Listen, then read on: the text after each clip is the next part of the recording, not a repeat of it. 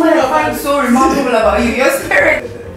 Something I saw yesterday about cerebral palsy happening for a number of reasons, most of which are actually quite common. Like, for example, neonatal jaundice, for example. Both my babies had them when I gave birth to them. So, just thinking that something as simple as that, something as, children get neonatal jaundice all the time. They are put in the therapy machine. They're fine. So, thinking that something as simple as that, thinking that I don't know. It just feels like it could happen to anyone. Labor, which happens to a lot of women. It could happen to anyone. How did it happen to you?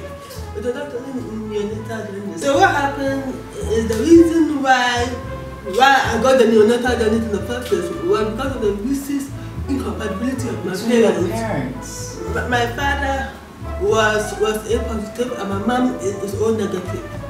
So what happened was my older sister also got jaundice, but they put her in the therapy machine and she was fine. But when I was born with a blocked intestine, so I had to be operated when I was 2 days old, and I had to be in the incubator for 6 weeks. So other jaundice, it couldn't be cheated. You couldn't be in a therapy machine. Yeah, until after the period. And it was too late. It was too late. And of course, nobody knew that it had happened until I had grown up a little, and I wasn't meeting the milestones. So my mom took me to a specialist in the UK. They did a brain scan and they said the brain was damaged.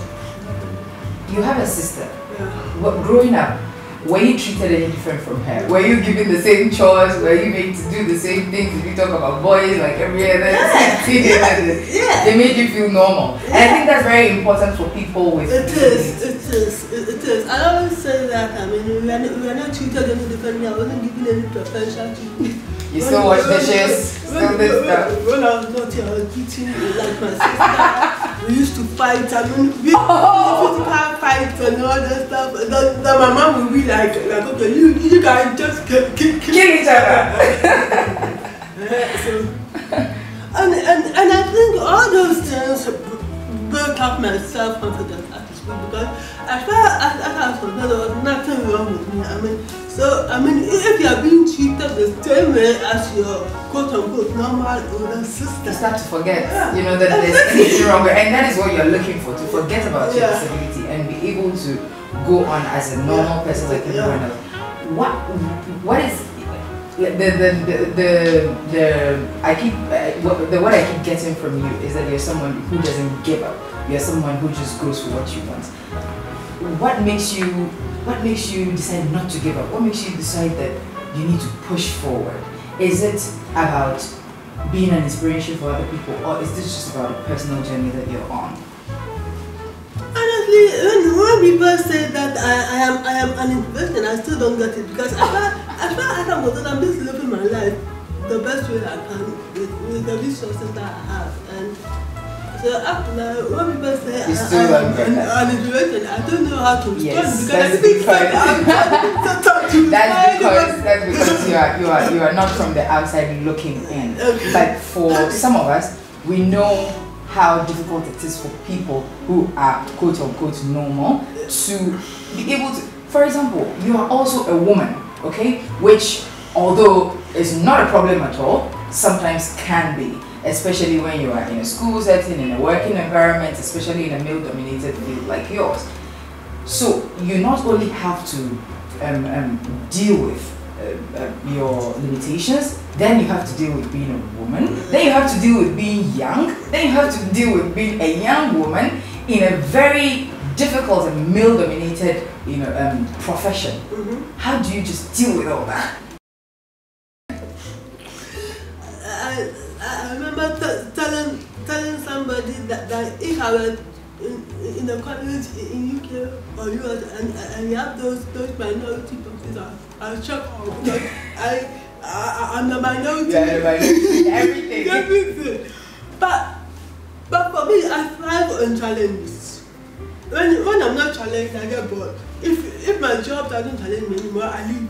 You need to change jobs. Get something else. So all these things are challenges that have made me what I am. Because when I see a challenge, I want to surmount it. I want to prove to myself that yes, I can also do it. So that is how, maybe that is what has made me the way I am. But yeah, so that is I think that the reason why we all think you're an inspiration is that we need to put people who have been able to get past their limitations, put them on a pedestal somewhere, and tell children who are feeling. Not everybody has your kind of spirit. Trust me. I always say not everyone has social shock absorbers. Some people have stronger shock absorbers than others. You are able to take it. You make yourself feel normal, and for that reason, if anybody thinks you're not normal, that is not acceptable to you. Yeah. There are people, unfortunately, who do not have a seat. Yeah, and that is why I come on shows like that. Because I'm a very public person. I don't like publicity or anything. But then I realized that to whom much is given, much is expected.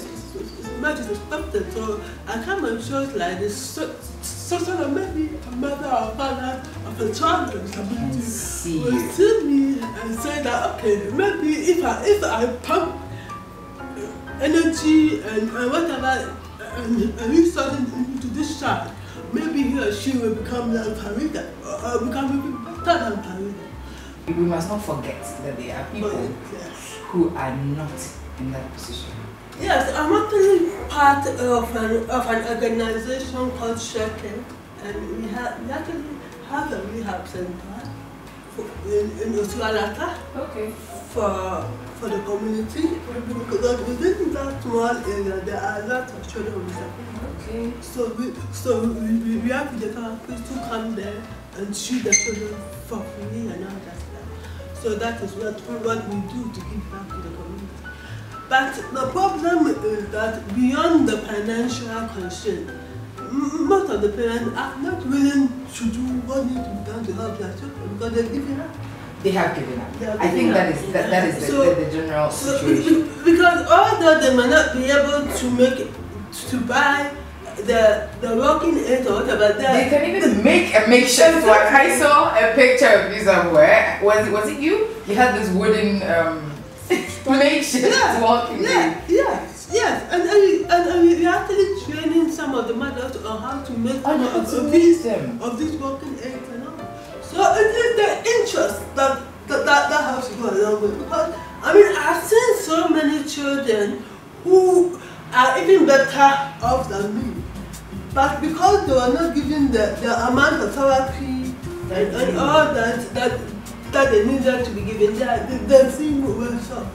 And it pains me because you don't know what a child is capable of going to be. And as you actually said earlier, most of the time, paper copies does not affect the intelligence. It does not affect the intelligence. In fact, when my mom took me for the brain scan at the age of 1, they told her that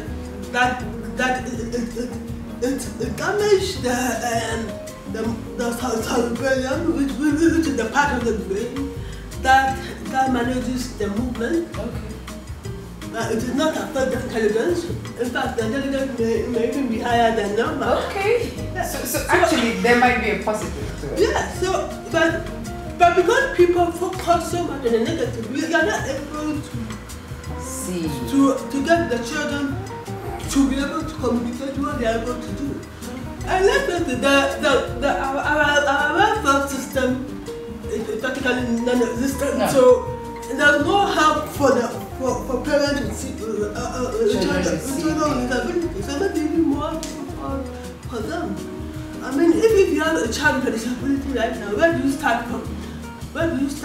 I mean, who do you go and see? It's very the thing that people don't understand about, as you said, you have work to do, but you do take your time. You are a private person, but you do take the time to still go on interviews just to educate people. Mm-hmm. I think it's the education that is lacking. Somewhere in the village, somewhere, there's a mother sitting there wondering what to do with her child who has a disability, not knowing where to go. I recently met a mother. She needed 550 cedis just to buy walking aid that the therapist needed to. I think the physiotherapist needed a bunch of things to be able to start therapy, and I think he was doing it pro bono, but they still couldn't find the amount to buy the aids. And for apparently he says for about 6 months, they told them to go find the money and come back. But he hasn't heard from them. So then we had to call her, speak to her. She agreed she was going to bring the boy for therapy, and then we took it from there. But the point is, I think it's the giving up part. It's the giving up part that seems to be the problem with parents. Do you know that the number of stories that I've heard about children with cerebral palsy being left being left in the bush to die? Because they believe that they are river children, so they should be left by the children. So they just continue. It still happens? Yeah, in 20 years in Ghana. There's also our tendency to attach spirituality to everything. Oh, yes. They look different. God didn't want them to look normal, so they look like this. Let's do this to them, and let's do that to them. There are times when you actually take such children and you probably rehabilitate them, etc. And taking them back to the community wouldn't even accept them. Oh yeah. Because they believe that not the child is possessed by an evil spirit. The child will be bringing back. It's just